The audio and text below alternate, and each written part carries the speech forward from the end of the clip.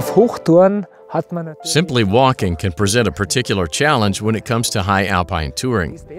This is because you are moving across loose terrain, scree and rocks, but also firn, snow and ice. When the ground underfoot is hard, you should use crampons. The optimal technique when climbing moderately steep terrain up to 30 degrees is an approach commonly called flat foot, or the French technique, when, as the name suggests, all crampon points should be engaged with the ground, the ice, or the hard firn in order to create good grip for a strong foothold. When using crampons on firn, you should not kick steps into the snow as you would when walking without crampons. Instead, place your foot with your crampons down as flat as possible on the snow so that all points engage with the firn at the same time. You should climb the slope in zigzags so that your crampons are flat on the snow and all the points grip.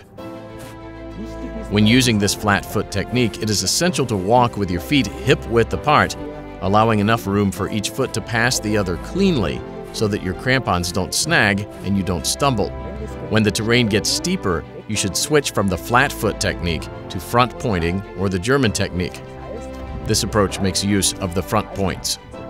Rather than kicking hard into the ice or frozen firn with the toe of your boot, the front points are inserted with a more deliberate movement, placing the toe of your boot cleanly against the ice, applying pressure, and climbing the slope step by step.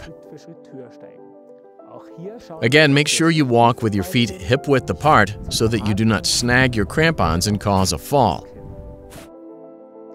To help maintain balance on steeper ground or protect against a fall, once again, use your ice axe.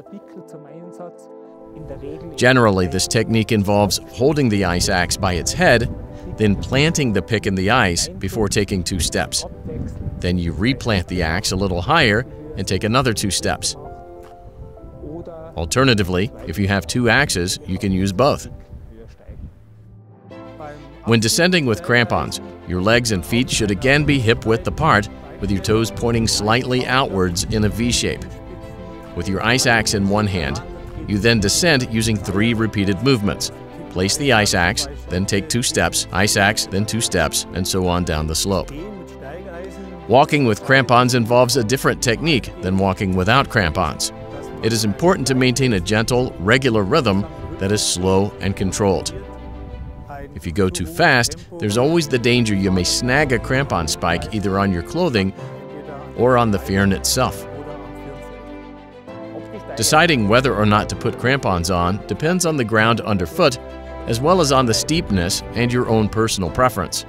But it's important not to wait too long to potentially switch to crampons so that you can be sure to put them on in a safe situation before reaching the bare ice.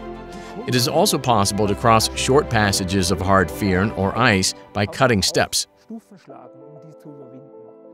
You can do this using the adze of your ice axe to cut horizontal steps that are big enough for one foot to be placed safely in front of the other.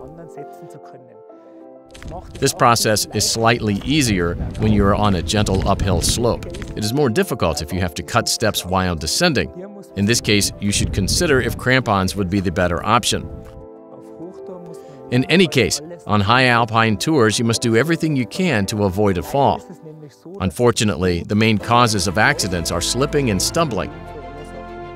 If you encounter a dangerous passage, the key thing is to have your ice axe ready to use when needed, put your crampons on before it gets unsafe, or better yet, perhaps avoid the difficulty by finding an alternative route.